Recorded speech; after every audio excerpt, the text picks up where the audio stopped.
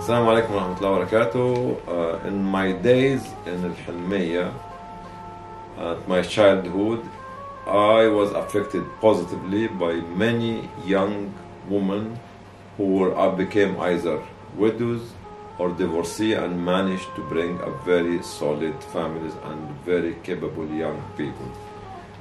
One of them was living at the basement of the house, and she had 4 children, and she was working as a washer, washing clothes at home. Her daughter was a nurse, and her elder son was ironing the clothes in a shop. But with the dedication of the mother as a widow, she managed to bring the 2 young children to become 2 medical doctors qualified from Cairo University.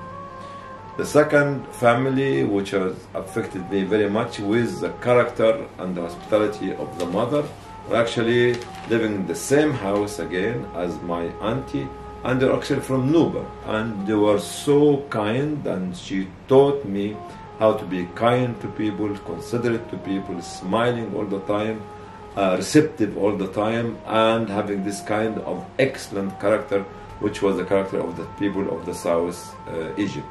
The third one was actually living on the top floor, and she was working as a sister in the Cairo University Medical School, Qasr al-Aini.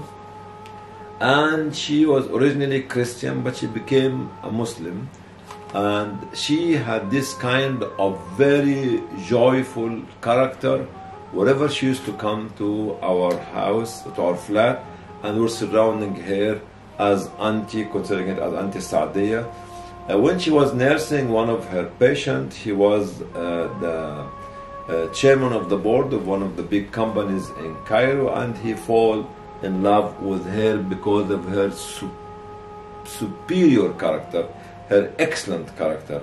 And they married, and she had 4 children from him, but he unfortunately died when the children were young. And the family, of course, you know, the family in the South Egypt at the time denied her children from having the inheritance of their father, but she managed to bring on a single woman, widow, the 4 children.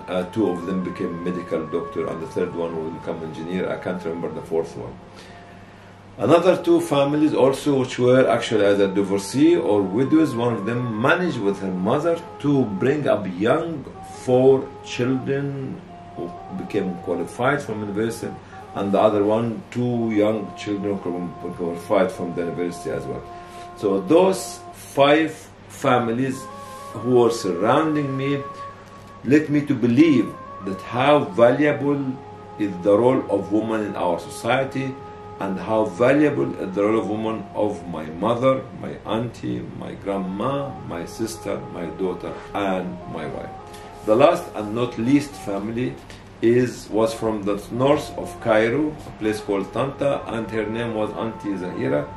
And she was not educated because she has to be married at a younger age, but she decided because she loved education, she decided to study with her children the primary, the preparatory, and the secondary school, and she managed to have the 3 certificates with her children. My message to you now is to look at the crucial role of our women in society as a community leader, as a community builder, as empowering power of building the future of the future generation that are going to lead the country. So this is what we are lacking nowadays, and we hope that the woman will have more positive role in managing our society.